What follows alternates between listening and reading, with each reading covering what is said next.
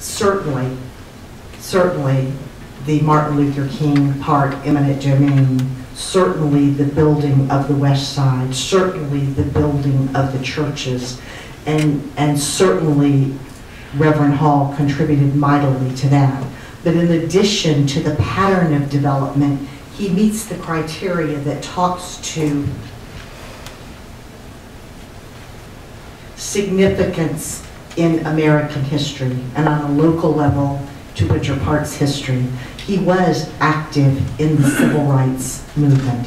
He was a man of nonviolent protest, and he brought that level of peace and reconciliation into Winter Park. He